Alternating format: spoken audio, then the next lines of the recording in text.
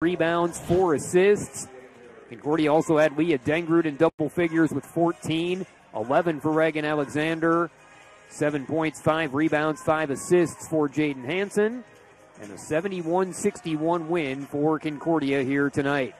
We look at the final highlights here from throughout the second half. Concordia gets to 9-10 on the season, now 6-9 in conference play. And again, they tie up Wayne State for 4th place in the South Division. Minot State with the loss, now 9-12, 5-10 within the Northern Sun.